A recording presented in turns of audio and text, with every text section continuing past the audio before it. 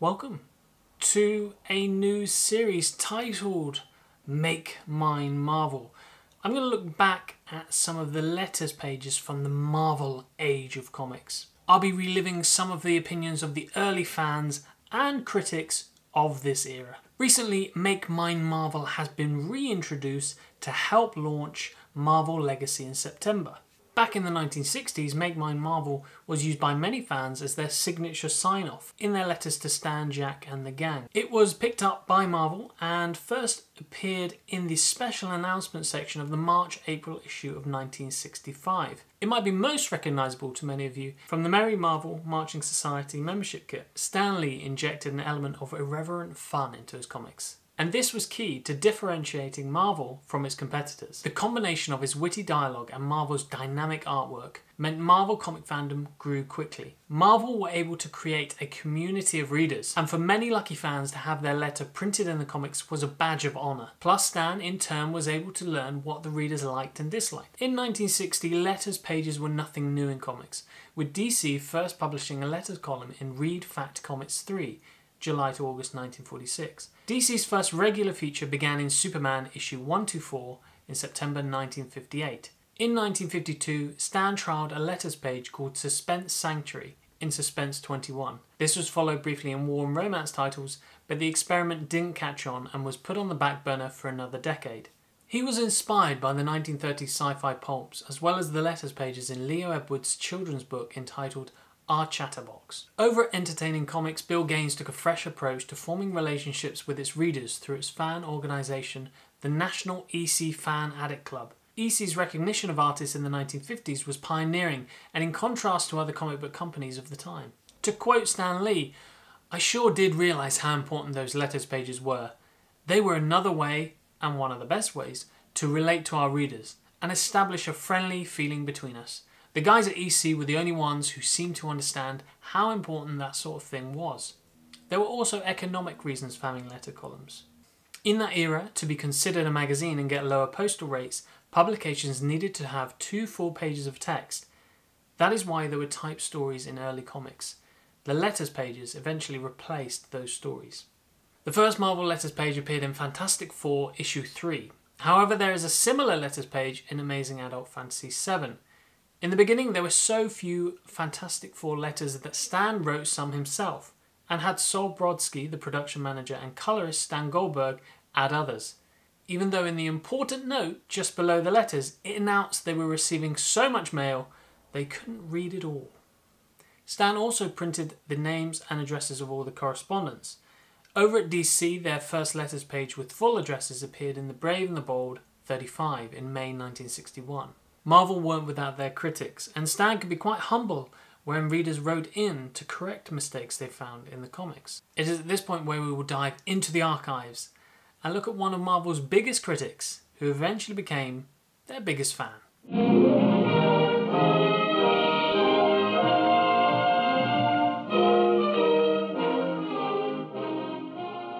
Paul Gambaccini was born in April 1949. He's worked in America and Britain for the past 40 years as a radio and TV presenter. He has a weekly show here in the UK called Pick of the Pops.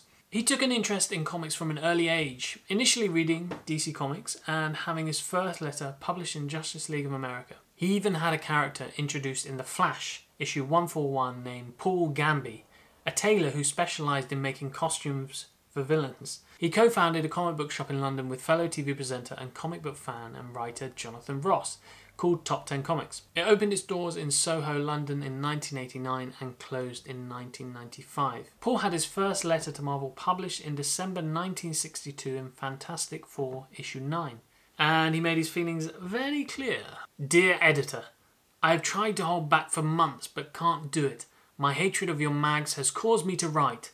Your letters column is stupid, with asinine replies to only laudatory letters. Artwork is horrible. Your heroes are lily, with obvious faking of emotions. When you're dealing with human emotions, you have to be serious about it. The so-called heroes who act like real people, if so, I pity the human race, are fighting the greatest menace to mankind in each story, and they're too good to be realistic. Paul Gambaccini, Westport, Connecticut." Stan replied by saying, "Well, Like Paul says, we only print the flattering letters, huh?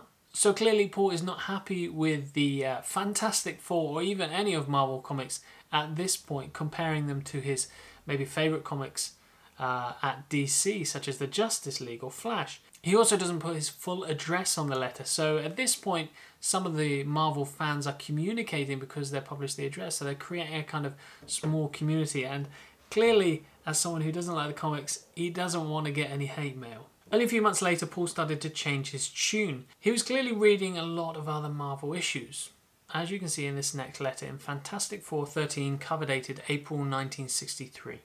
Dear Editor, Fantastic Four has greatly improved, but that's no reason it shouldn't be improved more. The cover of 10 is the best yet, and I have a feeling that you used one of those techniques to get it that way. Return of Doctor Doom was very good, but keep him away now. He's gone. He is an awful villain. I'm glad you're lengthening the letter page. Good for you. However, this Dear Stan and Jack stuff doesn't seem right. Not respectful enough. I mean, who would walk up to somebody and say, "Hiya, Kirby," or "How you doing, Stan?" when you've never met them before? Anyway, here are my suggestions. We've only got room to print some, Stan and Jack. 1. Give the Human Torch his own comic. He's great. No doubt about it. Sure, I know we get him monthly in Strange Tales, but that's not enough. 2. Please eliminate those thick borderlines of the word balloons. They are hideous. 3. Please eliminate those 5-page stories in your comics. Either make them one tale or devote the space to Thor, Ant-Man, etc. You see, I don't buy Journey into Mystery or Tales to Astonish because of these little stories. 4. None of these giant anteaters from Guafa or insect kings from Zorda, okay? 5. Give Submariner his own magazine. 6. Please eliminate those pin-up pages and text stories. They waste space. 7. Please don't print many of those silly boo-boo letters. 8. Let's have more human foes like Submariner and Paste Pot Pete. 9. How about individual comics from Ant-Man and Thor? P.S. From those poses in FF10, you'd think the faces of Lee and Kirby are as bad as Dr. Doom's. How about letting us see them, even if it is torture?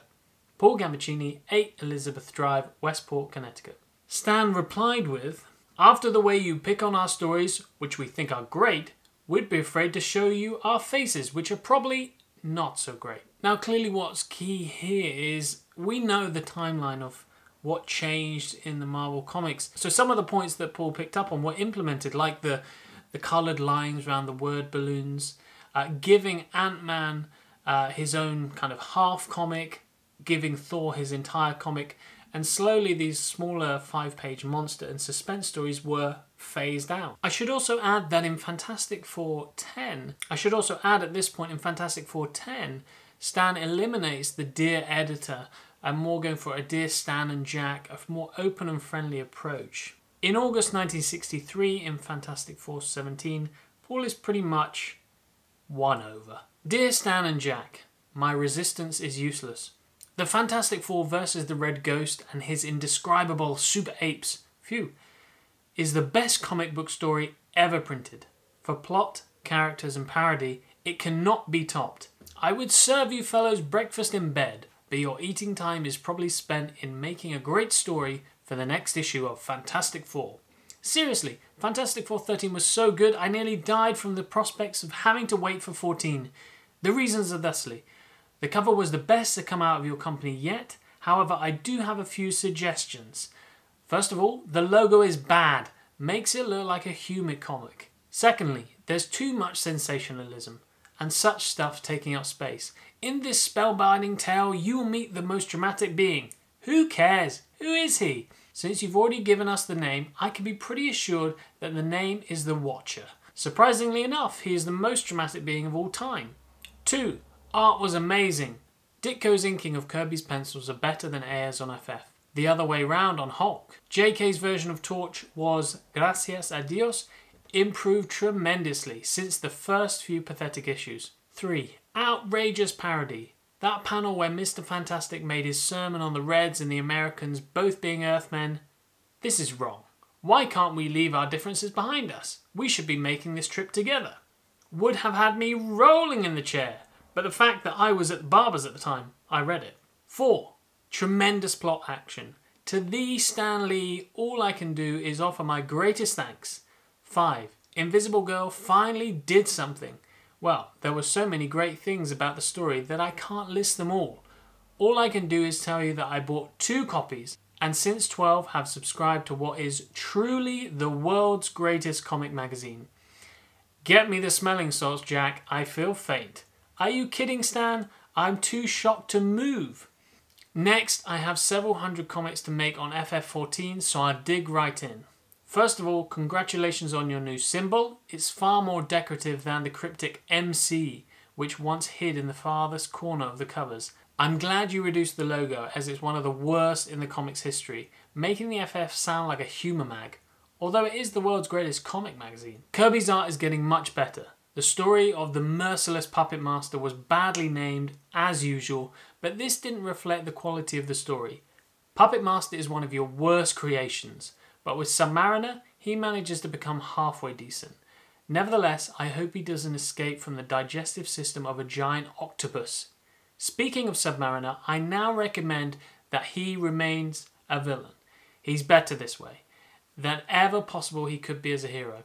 I just love those side incidents in FF, and 14 didn't disappoint. I nearly flipped from those scenes at the airport and SM's undersea sanctum. The parody and conflict in FF is wonderful. Keep it up. Not that you had any thoughts of discontinuing them, I hope. And you're going to introduce an FF annual? Good heavens, I hope this isn't the kind of grubby reprints that other companies are printing. If it's made of reprints, prepare to lose money. Stan adds that it isn't. Finally, I'd like to compliment you on the excellence of Iron Man. I've raved before and I'll rave again.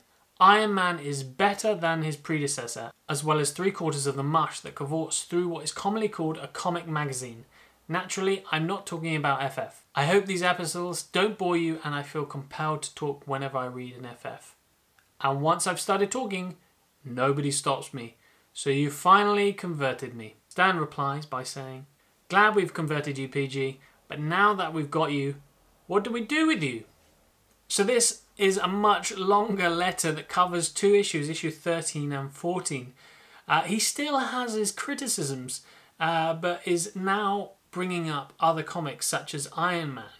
He clearly wasn't a fan of the shorter stories in the kind of pre-hero Marvel issues.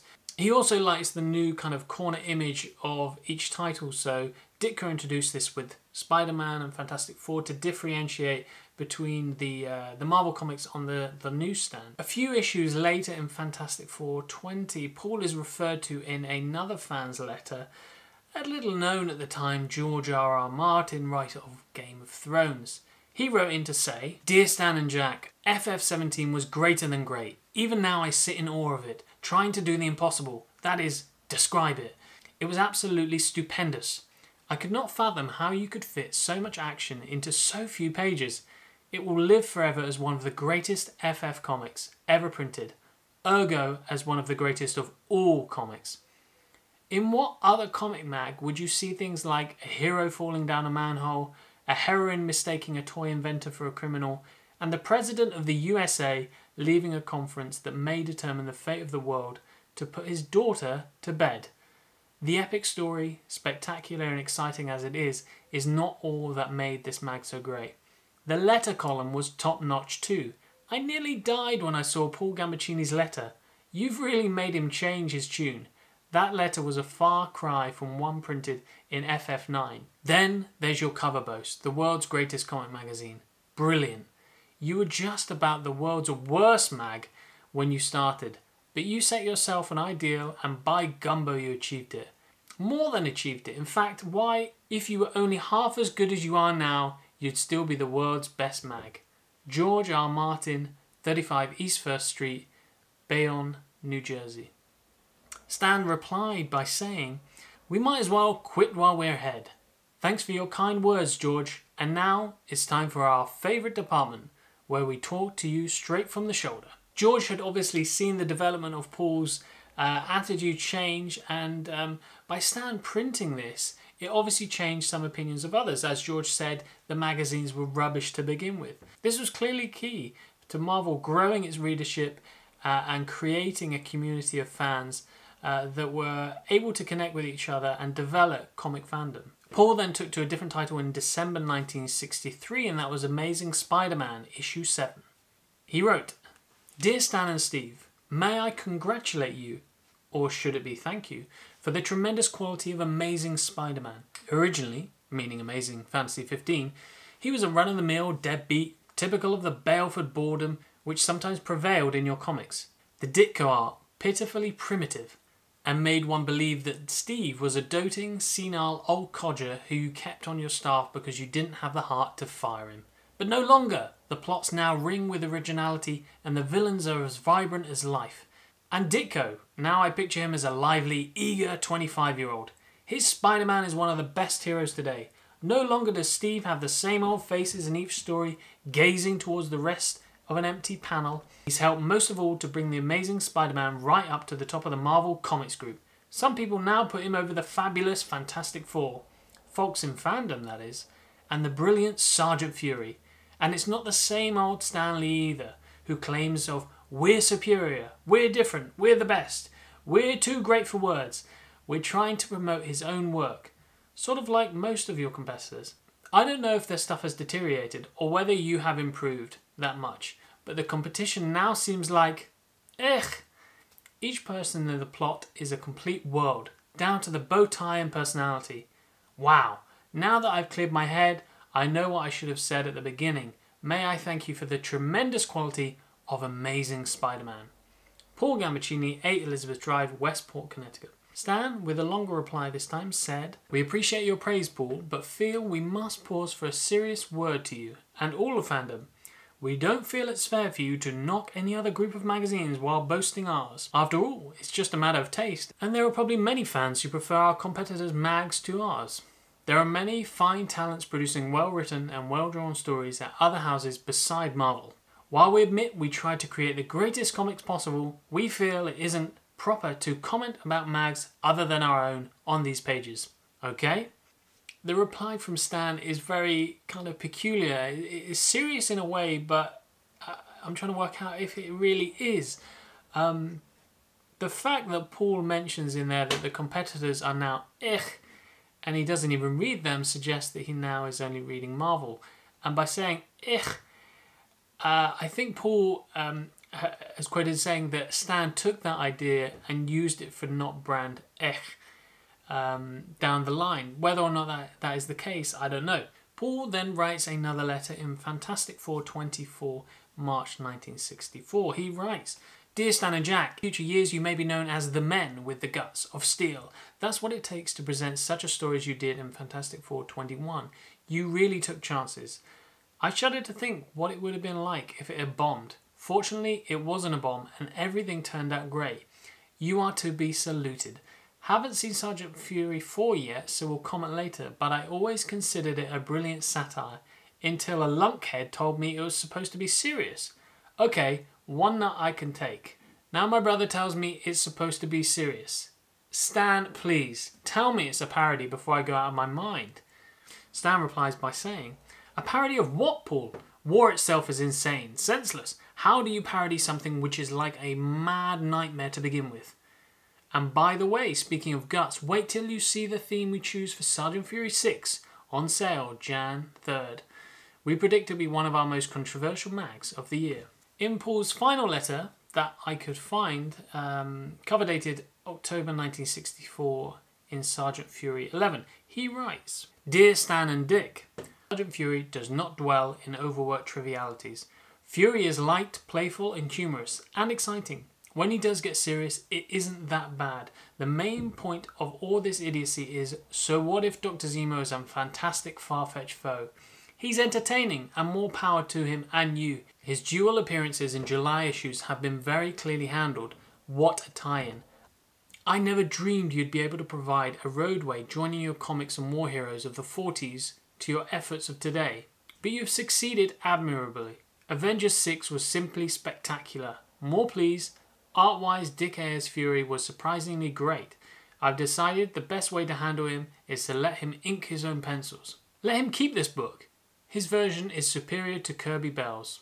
As for Kirby Stone, you've come up with what is by far the finest team in Marveldom. in the past year or two. His mastery of the human form is fantastic. Over 30 people in just one panel, and probably at least 200 in one story. Great. Paul Gambaccini, 8 Elizabeth Drive, Westport, Connecticut. Stan replied by saying, when Paul used to criticise us, we'd sit back and say, what does he know?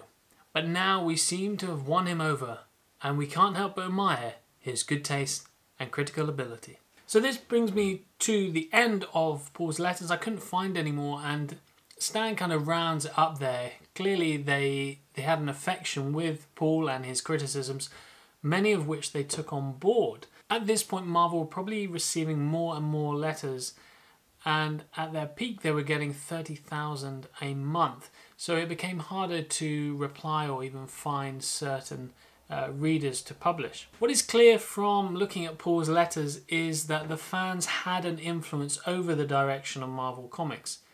Their criticisms and their praise kind of helped Stan choose the direction in which the comics should go, even to the extent of saying what inkers work best with what artists. For example, Dick Ayers did go on to pencil the issues of Sergeant Fury for over a decade. I hope to produce more videos like this looking at the early moments of the Marvel Age of Comics, as well as producing a fortnightly video that looks at the Marvel chronology, starting with Fantastic Four 1. Do share this with other comic book collectors and lovers of comic history, and don't forget to subscribe to see more content like this in the future. In the meantime, take care of yourselves.